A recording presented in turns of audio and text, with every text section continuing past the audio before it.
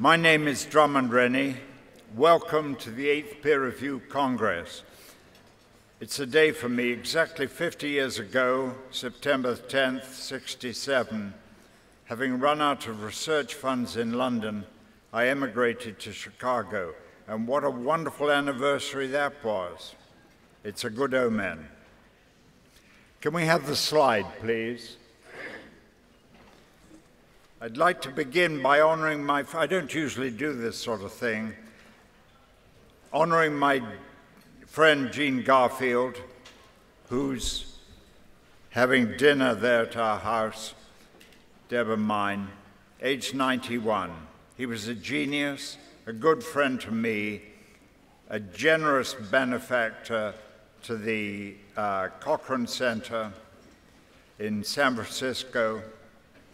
The fundamental reason we undertake peer review is to increase the quality of what we publish. But papers in our field are bedeviled by failure to establish a reliable metric for quality.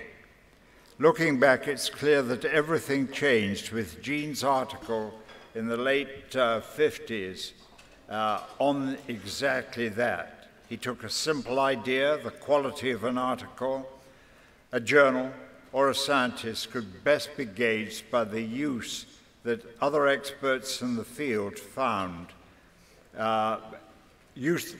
when they found them useful enough to cite. And he solved the problem of how many journals by an extension of what's called Bradford's Law. In other words, 20% of whatever contains the gist of 80% of what's done. Jean had a huge vision, a mathematical insight, originality. He made the impact factor metric happen. He had the entrepreneurial talent to make people see his way, and he became rich. For the first several peer review congresses, the impact factor became the defining metric to select journals for study. He showed that quality could be measured, and despite his own stringent warnings against impact factor, its use, its limitations, and misuse, we still depend on Jean's basic metric. Dear Jean, you clever, clever, clever man. What a Pandora's box you opened. Now I'm going to thank everybody who matters, apart from Annette Flanagan, who matters very, very much indeed.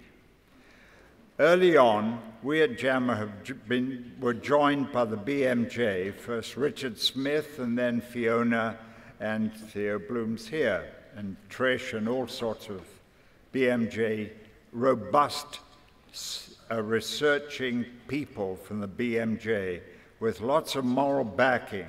That's proved to be crucial, especially when finances looked rocky early on. More recently, we asked the newly formed Meta Research Innovation Center at Stanford, Metrics, in the formidable persons and gigantic brains of Steve Goodman and John Ioannidis. We asked them in. We take reviewing research on review very seriously. Annette Flanagan and I thank our advisory board reviewers for their work on the record 260 abstracts that came in. Annette and I decided the task of handling the abstracts and reviews was altogether too hard for us, so we brought in Mike Berkowitz, who's prowling around. My own email box contained nearly 3,000 emails on my portion alone. Thank you, Mike. Thank you for our sponsors, and their names will appear on slides during the day. Please look at the names, please look at the exhibits.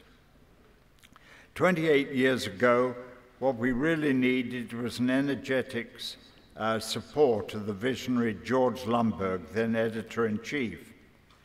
We've always had consistent backing from the AMA, most recently in the person of our publisher, Tom Easley. I'm moved to find that right now our most enthusiastic, wisest, and smartest guide and friend is my old boss, Howard Bauchner, or my young old boss, Howard Bauchner. He's allowed us a free hand. And of course, none of this would have been at all possible without dear Annette. Her brilliant mind, subtle ways, organizational muscle, really. Say hello to her, her staff, Rosa, Jenny, and Caroline, and also to Connie, who works back out with me in Oregon. And as always, I thank for a constant encouragement my dear wife, Deb, whose name, that's D. Rennie, gets muddled with my own and whose scientific achievements will, I hope, greatly enhance my H factor. Housekeeping. We have a very primitive, old-fashioned format. Everyone can hear everything. Talks will start and stop at the allotted time, and you should turn off your phones, by the way. We strongly encourage you in the audience to ask questions. When you get up and go to the mic. Stand there, you'll be called in order. Speak up, say who you are, ask a question, don't give a speech. All the presentations will be embargoed until 8 a.m. on the day of presentation. So let battle commence, or the games commence.